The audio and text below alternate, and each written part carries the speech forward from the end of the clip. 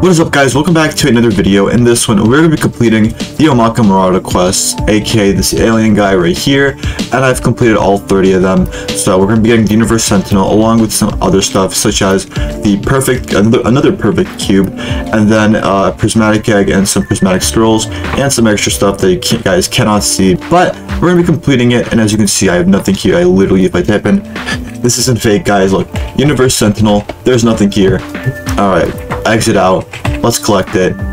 And there we go. So now there are endless quests that we can actually complete. And every 60 now we get a perfect cube. So that's amazing. But yeah, we've finished this guy's quest. And there we have it, guys. Number 12,000, which is crazy. I don't know why it's that high.